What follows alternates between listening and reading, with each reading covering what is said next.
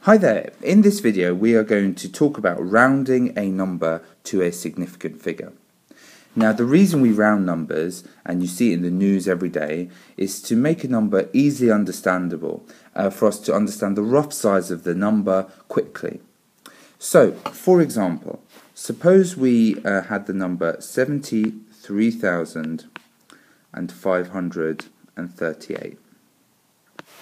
Let's use that number to talk about what a significant figure means. Now, when you're dealing with significant figures, you look at a number from the left to the right.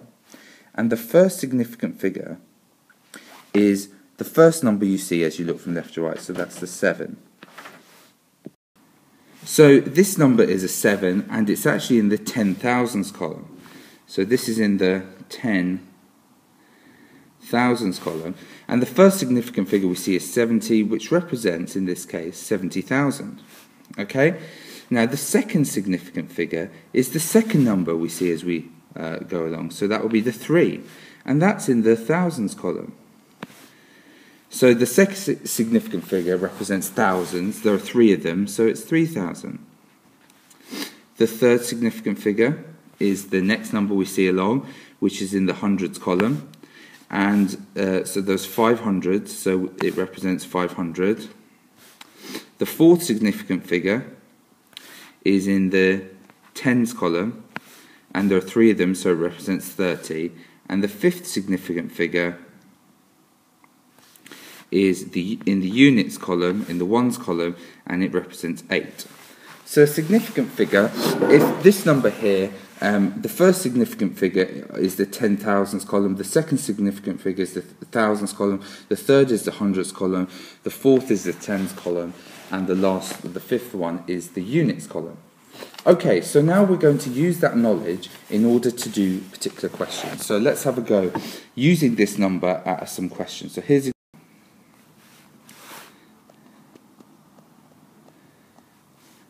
So we're going to take the number 73,538 and we're going to round it to, let's say, one significant figure. We're going to round it to one significant figure. So we look at the first significant figure and it's 7s. So this question is asking us to round the number 73,538 to the nearest 10,000.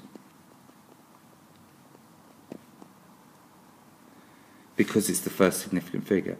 Now the nearest 10,000 to this, well, our options are clearly either 80,000 or 70,000.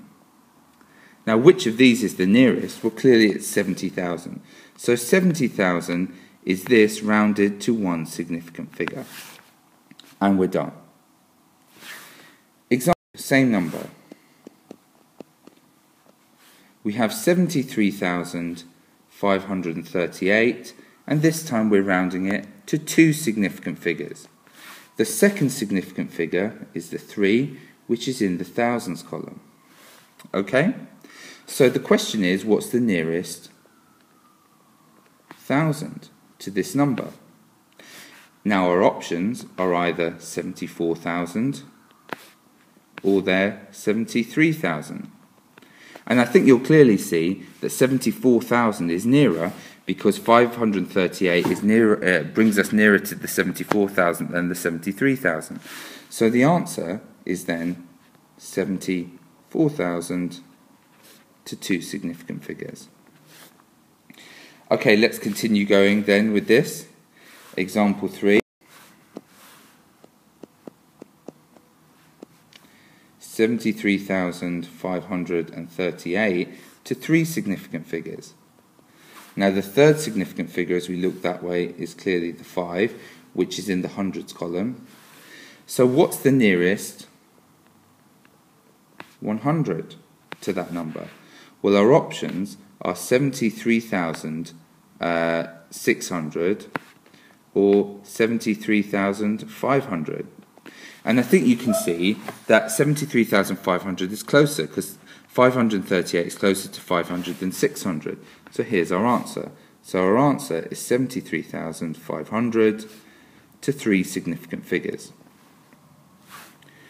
Okay, and we'll continue going till the end of this number. 4,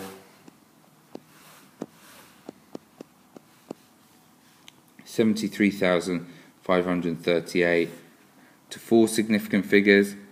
You'll see the fourth significant figure is the 3, which is in the tens column. So what's the nearest 10? Our options are going to be 73,540 or 73,530, and 38 is closer to 40 than it is to 30, so that's our answer. So 73,540 is our final answer.